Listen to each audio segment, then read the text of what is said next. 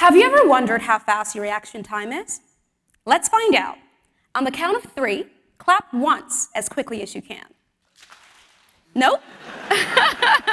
Not yet. On my count, 1, 2, 3. That quick reaction, a perfect harmony between your brain and body, is something we often take for granted. But however, there are millions of people with Alzheimer's and Parkinson's disease whose slowdown becomes a daily reality when they can't do such reactions.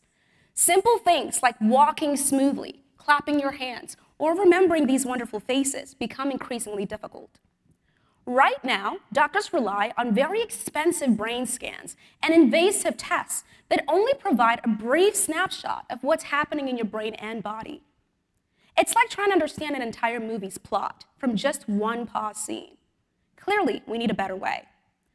My research addresses this gap using 2 powerful tools: artificial intelligence, AI, and everyday physiological signals. I measure physiological signals like brain activity using a portable EEG headset, your heart rate activity using your smartwatch, and your walking pattern using video recordings. Then, I train AI to act like a skilled detective that constantly spots clues in changes in someone's daily movements, their speaking patterns, or even their typing speed. It learns what normal looks like for each person so it can detect tiny shifts long before they become noticeable symptoms. But I'm not stopping at looking at these signals individually.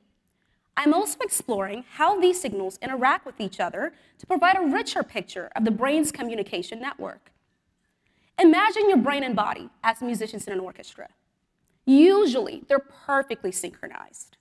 In Alzheimer's or Parkinson's, though, some instruments gradually fall out of sync or stop playing altogether.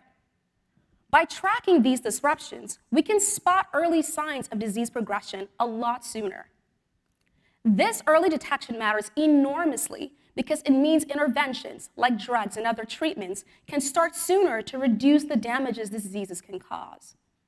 Imagine being able to track your brain health as easily as you can see your daily steps, or even knowing your heart rate activity right from the comfort of your home.